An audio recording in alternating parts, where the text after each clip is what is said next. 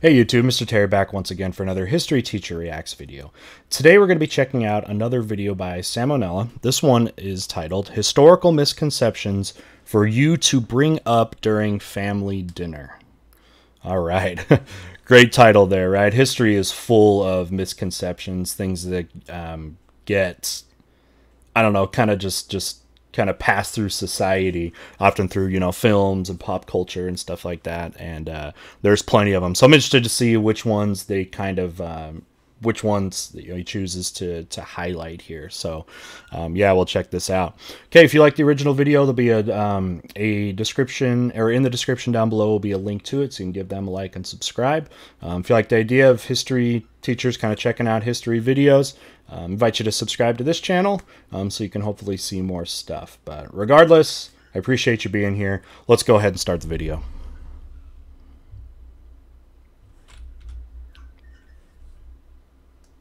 This episode of Salmonella Academy is brought to you by Skillshare. Alright, Sam, what you got for us? Hey kid. Yeah, you. I just got off the phone with the big man upstairs, and he told me that I need to clear a few things up around here. So without further ado, here's 10 pieces of malarkey that you might still be spreading. Number 1, nobody was ever burned to death at the Salem witch trials. Of the accused, 15 died in prison, 19 were hanged, and 1 was squished to death. That last one is way more interesting than any cremation, by the way. Dude was a badass. His name was Giles Corey. He was 81 years old and so done with the town of Salem's garbage that he wouldn't even dignify the trial with a plea. So the town stuck in between 2 boards and stacked rocks on top of him in an effort to draw out a confession. But every time they tried to get something out of him, all he would say was, "More weight." This went on for 3 solid days until he finally died, never giving any indication as to whether or not he was a witch. One can only wonder. Number 2, the OG Buddha wasn't... So yeah, the Salem witch trials, people definitely think it was all like burning, but really it wasn't as much. I mean, yeah, other types of executions, but yeah, interesting period of history where you have that, like, people being accused of that. Most of them are actually women too, were the ones, like, supposedly practicing sort of witchcraft. A lot of them elderly single women, if I remember right. They thought, these elderly single women, yeah, they were more likely to be like possessed by evil spirits or something like that. But yeah, a lot of different ways. I hadn't heard of the squashing somebody. Holy cow. All right, what do we got for number 2 here? Whether or not he was a witch, one can only wonder. Number 2, the OG Buddha wasn't the obese guy. That's Budai, a Chinese folk character meant to represent Maitreya, aka future Buddha. Now this shirt is double sad. Number 3, Buddha wasn't a... Yeah, you usually see that. The one big thing you're going to get different with depictions of Buddha is also where you come from. When you look at more Central Asia, you will see more of like a thinner kind of Buddha, out of that. But I know like in East Asia, maybe around China, something like that. Southeast Asia, you'll sometimes see more of like the larger bellied one. So yeah, there's a lot of different depictions of Buddha. And probably usually when it comes to a lot of that like religious artwork, it'll reflect, like, what they depict will reflect more of their own society's kind of common things than somewhere else. You know what I mean? You'll see that kind of adapt. It happens in a lot of religions, right? Your art usually reflects more of your local culture than anything else. All right, let's see what I got. Number 3. Future Buddha. Now this shirt is double sad. Number 3, Buddha wasn't a god either. He was just a guy named Gautama. Sure. Now this shirt is triple sad. Number 4. Yeah, Siddhartha. Yeah, definitely look in. You can, there's a part of the story for the Buddha's, his Siddhartha years, as they call it, before he becomes the Buddha, becomes the Buddha, kind of, which meaning kind of like the enlightened one, after he supposedly achieved nirvana. But yeah, there's quite a bit of kind of folklore or story or whatever about his life early on as a prince and sort of escaping the palace, and definitely look into that. But there's a lot more about that. The whole seeing as a god, that too. That can also vary between different sects of Buddhism and others. I mean, there are some Hindu traditions even that will see him sort of as a god. Now, remember, Hindus aren't Buddhists, but he came up through the Hindu community, so some see him as that way. Some sects too will kind of see him almost more like a deity in a way. So some of that, yeah, depends on a lot, but definitely the roots come from him being an actual person. All right, number 4. Ever heard of a vomitorium? Turns out, no, it's not a place where Roman nobles would go to make room for more pheasant spleen and lobster eyelids. It's just a big entranceway to the Colosseums that hordes of peasants would spew out of. Number 5. Oh, that's it? Never heard of that. The Colosseum was amazing as far as architecturally. There's a lot of gates and stuff to get in and out, so it could, hold around, like 50,000 people or so at its time. But it was pretty amazing how quickly they could usher people in and out. A lot of other cool features about the Colosseum too. It had a couple like public restrooms, some water fountains in it. I mean, it resembled just like a modern day stadium. At times, it had a retractable roof that they used kind of like sails almost that they would rig up so you could cover it, like, because in Rome, central Italy, there it's very hot. So yeah, all kinds of cool features about the Colosseum that you could look into. Of course, the filling of water when they'd fill it up sometimes for naval battles, pretty cool too. But yeah, we've basically just stuck to almost the same design if you think about it.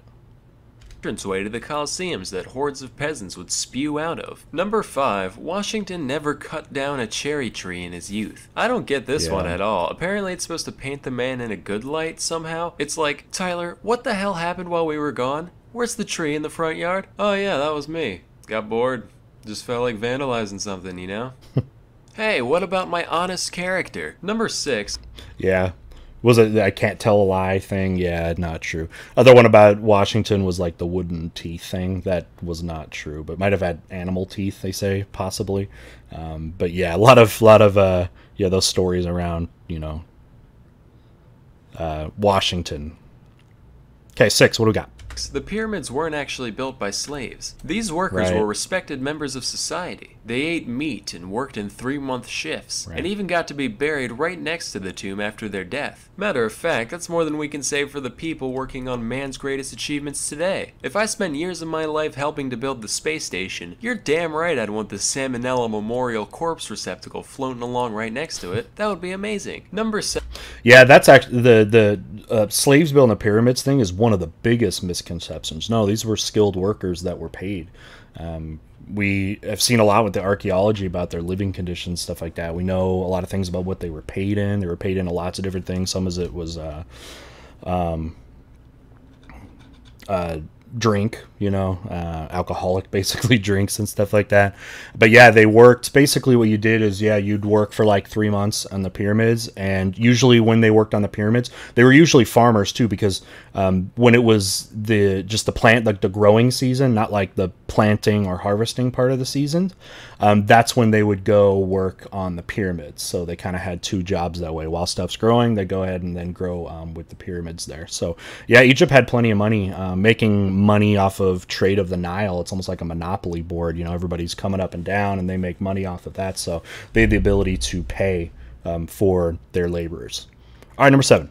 7. The Great Wall of China is not the only man-made object visible from space. I don't know where you dipshits got this one from. First of all, there's no way you could see it with the unaided eye. The wall is like 30 meters thick at most, while the distance to outer space is generally recognized to be 100 kilometers up, known as the Kármán line. Yeah, I mean, to give the Kármán some line, perspective, that's like me holding up a standard-sized guitar pick from across the entire length of a football field and asking you what color it is. Also, there are plenty of man-made objects that are way bigger in terms of local surface area than the Great Wall, so even if it was visible, there's no way it would be the only one. Number 8, you might have heard this one before. Hitler was a jerk and all, but hey, he made the Autobahn, so at least he was efficient. Actually, Hitler didn't create the Autobahn. It was already there. He just helped expand it into newer territory. In a similar vein, Mussolini didn't make the trains run on time, with most of Italy's infrastructure repairs happening before his rise to power in 1922, and even then they weren't nearly as punctual as he'd like you to believe.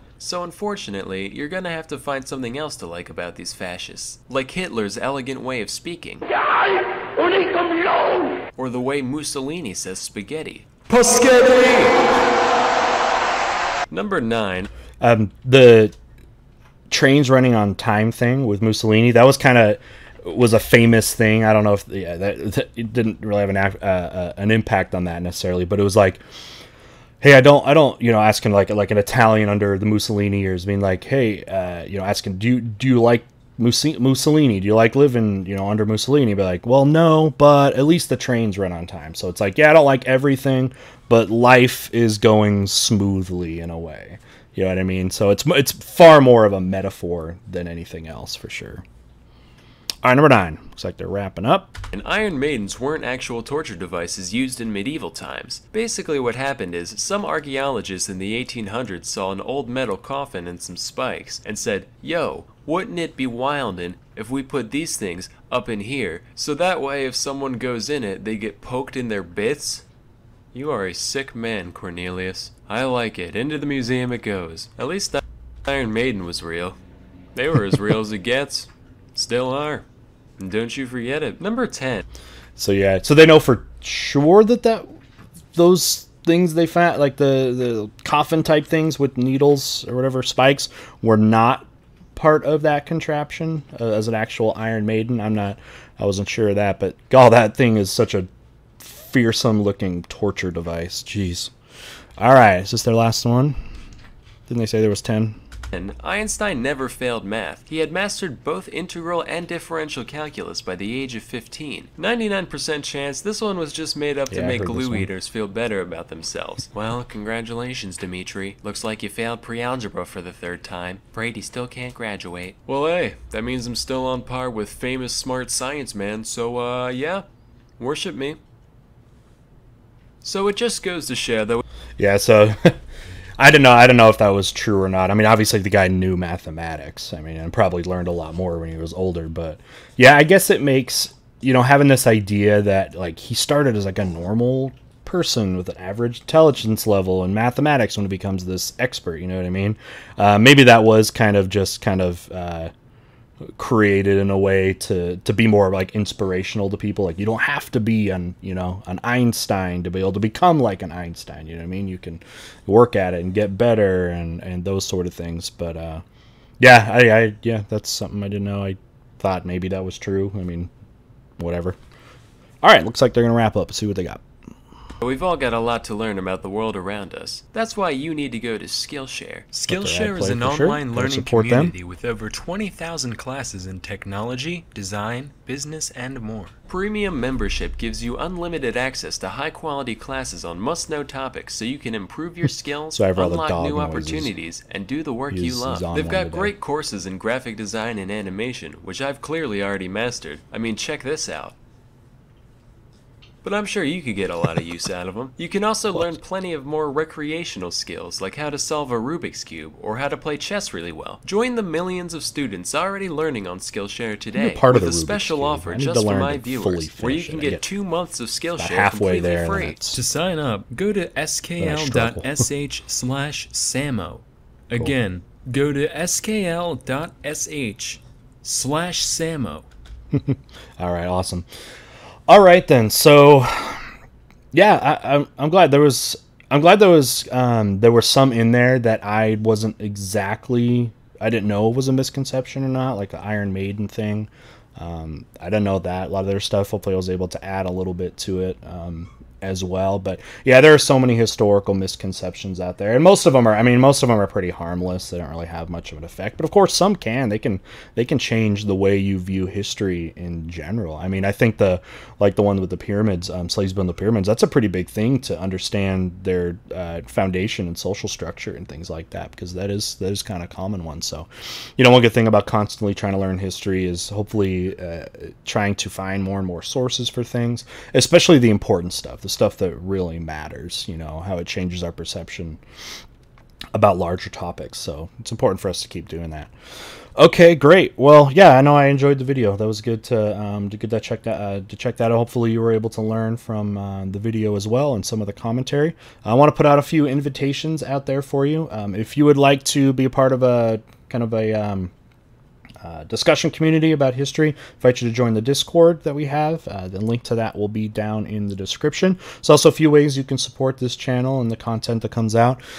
You can join our Patreon, make a pledge on Patreon. One of the perks of pledging on Patreon, regardless of donation level, is to be able to vote in a poll where about once a week or so I poll the patrons with videos that they would like to see talked about, so you can join that.